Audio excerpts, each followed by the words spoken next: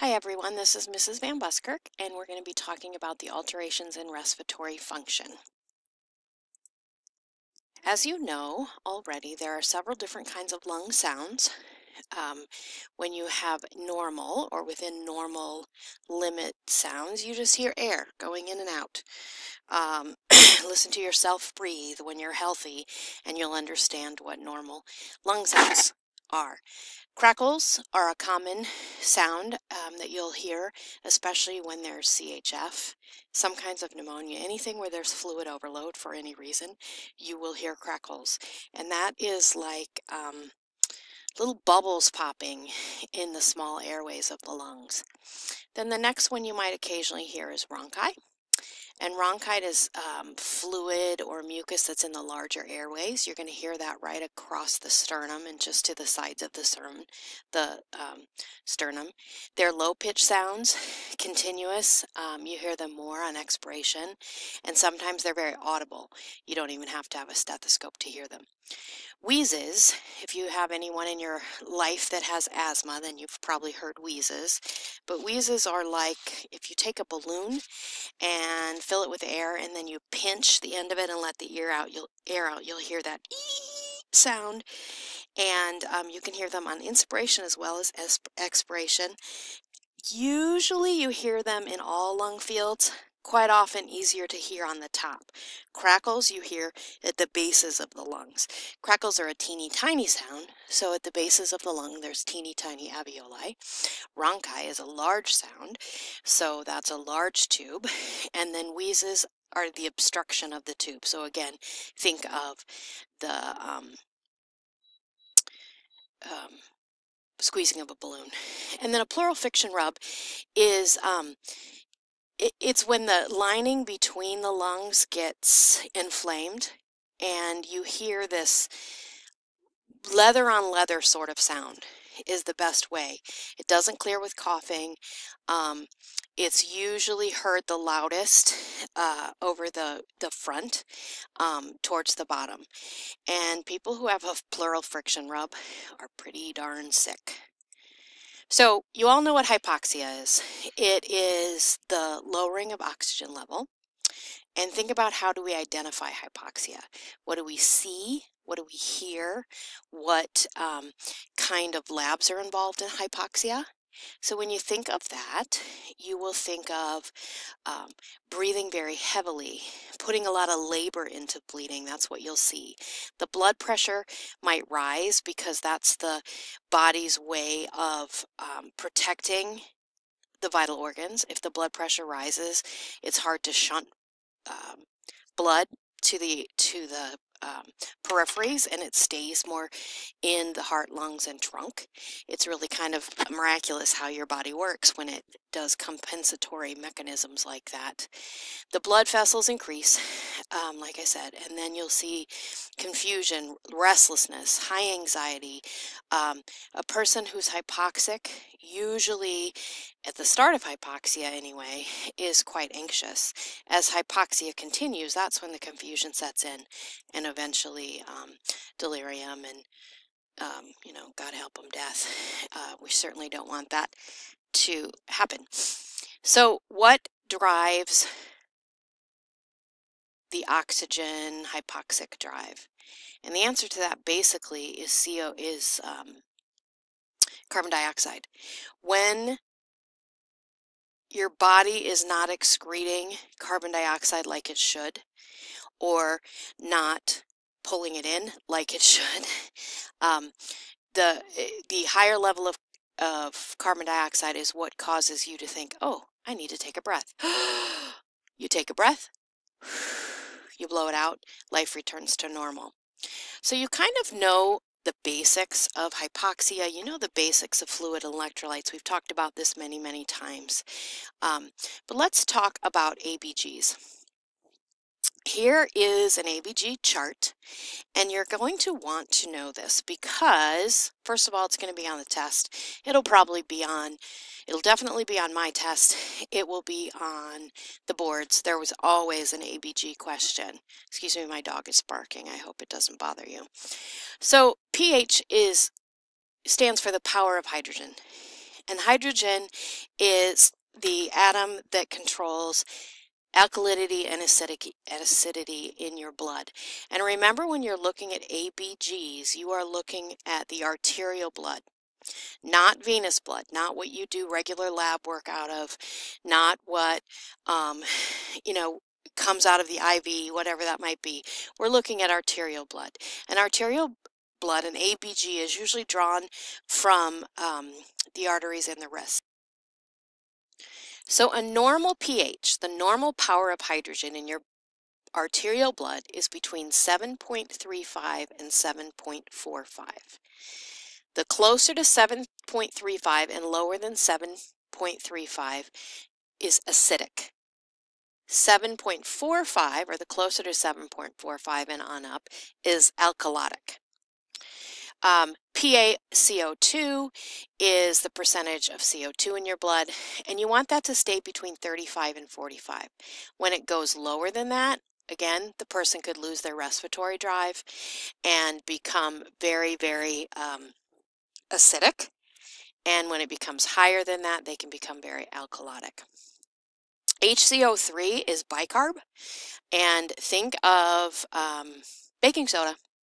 Baking soda is nothing but bicarb, and your body, believe it or not, uses bicarb a lot to maintain homeostasis.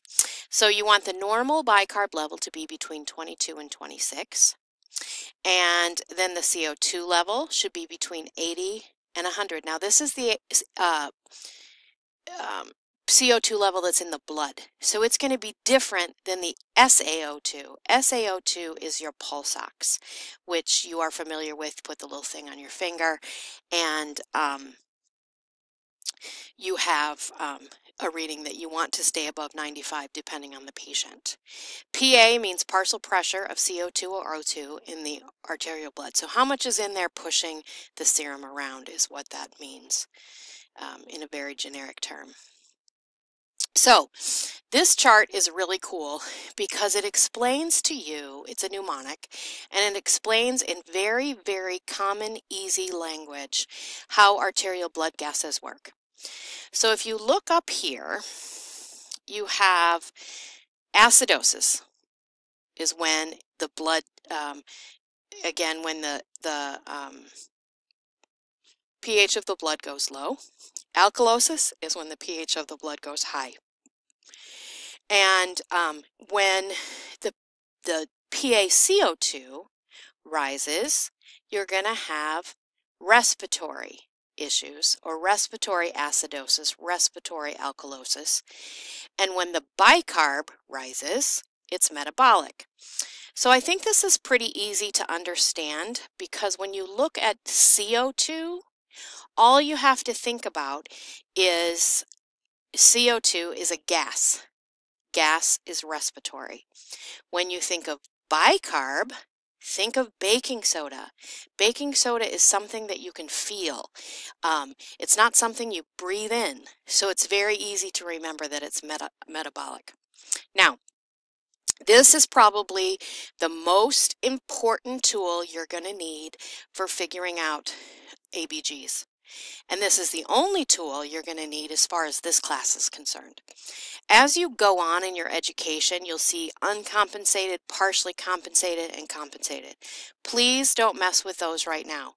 In fact, we're not even going to talk about them, so don't worry about them. And I know some of you get all hung up on that, but please, that is an advanced nursing skill that you do not need to worry about right now.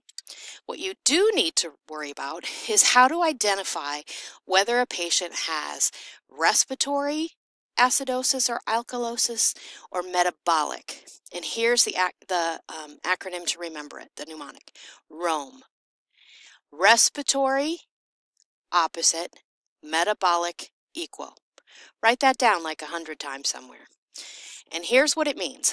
If you are suffering from respiratory alkalosis, your pH will be high and your CO2 will be low. So you see how they are opposite? pH high, CO2 low. All right? If someone is acidotic, then the pH will be low and the CO2 will be high. You always, when you're figuring an ABG, you always want to consider the pH first, then look at the CO2, then look at the bicarb. Okay? So respiratory opposite. pH is high, CO2 will be low. That's alkalosis. pH is low, CO2 is high. That's acidosis. Now, ME, the second part of Rome, is when you determine whether it's metabolic. Metabolic means equal, which means the pH and the bicarb are going the same way. So if your pH is high, your bicarb will be high and you'll be alkalotic. If the pH is low and the bicarb is low, you're acidotic. So if I were you, I would write out this chart. Like I said, memorize this chart because it really does simplify ABGs down to their most simple. Okay, so now let's talk about some reasons for respiratory acidosis and respiratory alkalosis. So it's respiratory. Respiratory opposite, metabolic equal. So respiratory acidosis, that means our pH is low, so our CO2 will be low.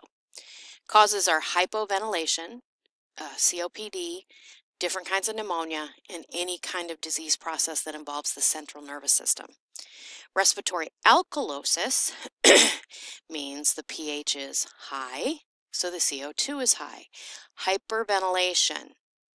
This is where you give somebody a paper bag. You don't give them oxygen, you give them a paper bag to blow off some of that CO2. People who have pulmonary embolisms quite often have respiratory alkalosis. You see it a lot in CHF, asthma, and again in pneumonia. Pneumonia can take you either way. Okay, now let's talk about metabolic acidosis and alkalosis. Remember, respiratory opposite, metabolic equal.